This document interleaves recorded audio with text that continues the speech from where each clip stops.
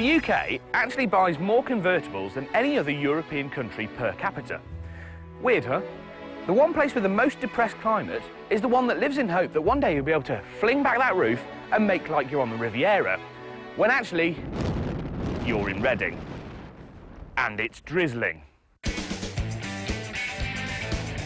Which is why Mazda thought they'd give us a best of both worlds scenario. They've swapped the ragtop for a folding hardtop on their iconic MX5 and given us the Roadster Coupe. So, to find out if it's worth the extra £1,750, we've devised 3 tests to see what's best, hard or soft. First of all, I'm going to drive it with the roof up and see if it's any quieter than the standard car. And here I have the decibel meter. I'm going to run it for 10 seconds.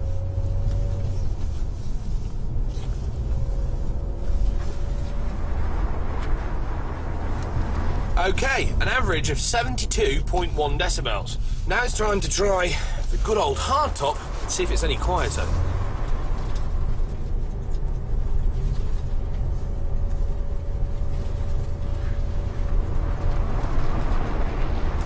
And there you have it, 70.8 decibels.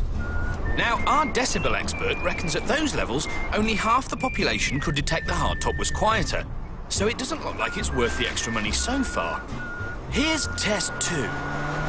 Now, I'm going to compare the two on our really very high-tech slalom course. Ooh. Good turn in, just nice and smoothly through, and it just feels exactly how an MX5 should. It's great. So, how will the hardtop compare? Does the extra weight ruin the handling? Not really much different. It actually feels slightly softer, but that's because Mazda have actually softened off the springs so that it cope with the extra weight. It doesn't feel like much of a compromise. I'm calling that a draw. Finally, we're going to subject them both to a high-pressure water test from the pipes of this here fire engine. It's fine, but it's noisy. The roof's bobbling up and down with the water.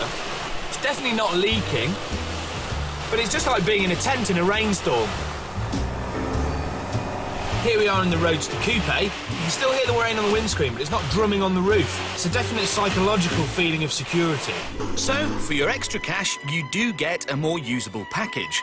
That means us Brits can keep buying them, safe in the knowledge that when our 20 minutes of sun comes, we'll be ready.